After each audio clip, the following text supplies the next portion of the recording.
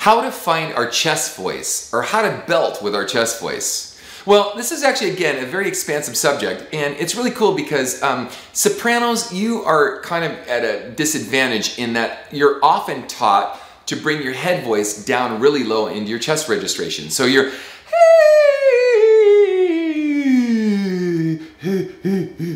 and you have this really weak, fluty, hooty kind of sound. It's true for some altos as well.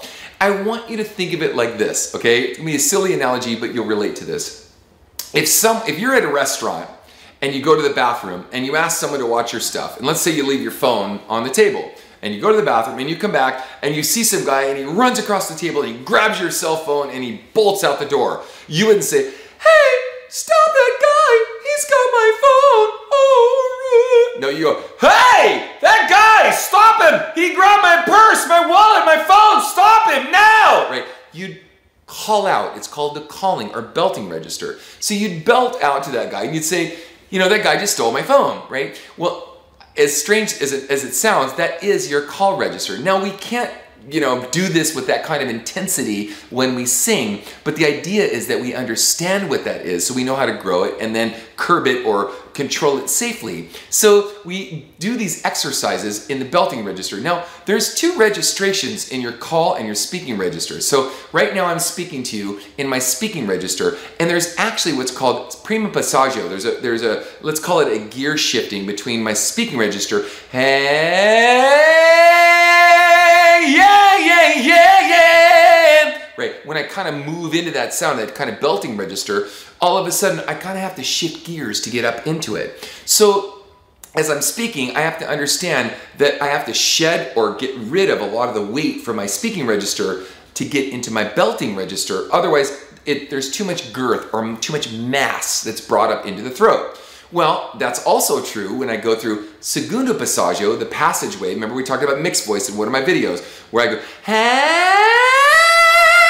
and I want to go up into that sound. I have to thin out the sound, make it smaller. Thin not as in weak, but thin as in small, and thin out that sound to get through the passaggio to go up into my head voice or mixed voice and combine those two sounds. So we could do some exercises, and we're going to do them now, and there's a simple one. Actually, there's two of them I'm going to do. This is going to be a little complicated at first, so bear with me because I think you'll appreciate this, but it's going to be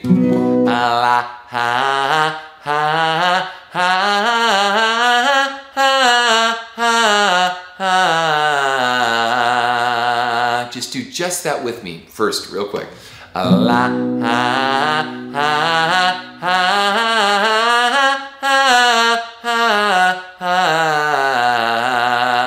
Next one.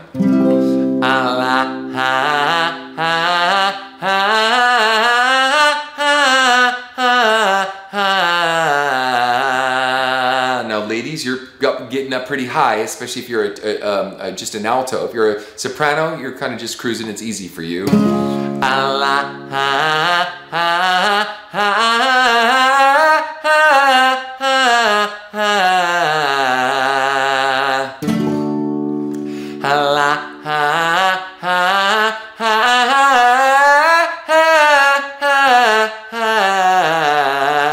Now, don't forget, I have a whole thing on support, which is super important, excuse me, and also how to relax and release tension as I'm going through this. So I'm not going, ha, ha, ha, ha. I'm not killing it on the bottom. I'm being really gentle.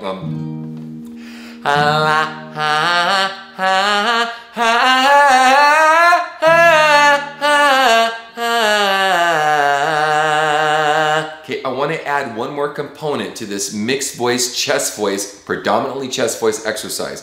So we're going to do this again. The first two are going to happen the same way.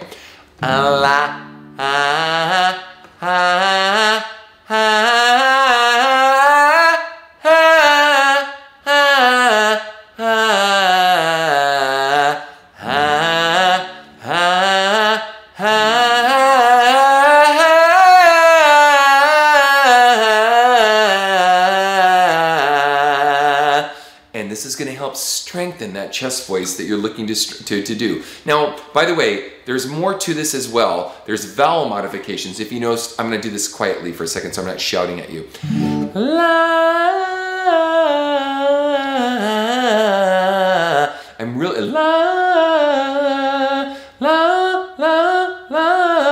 Like I have these different vowel modifications, and I have this whole section in my singing course about how we modify the vowel to make it smaller as we go up top, so that we're not over singing or over exploiting the vowel itself. We're actually corralling or literally lassoing that vowel, kind of pulling it in and making it smaller and compressing the vowel as we go up. So let's do the next one.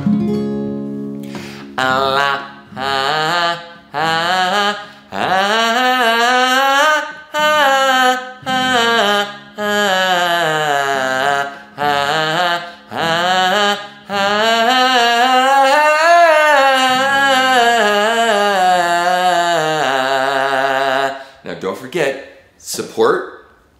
Ping is king. If you watch my other videos about ping, ping is king, that brightness, that open throat. Keep that throat nice and open. Let's do it again.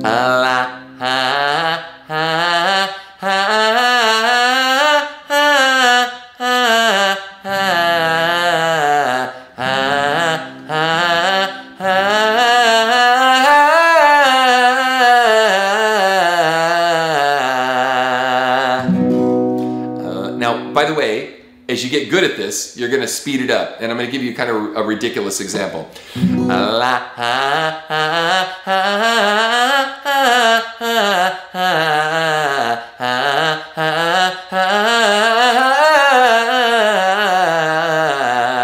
you want to get to the point where you can kind of have agility in the throat too. So there's not so much mass that builds up and you have to feel like you have to struggle with the notes themselves because they're so thick in the throat. You can make them small. And in fact, another cool thing to do, this is like getting way off track, but I'm going to throw it at you guys anyway because I think you're smart, is ha ha ha ha ha ha,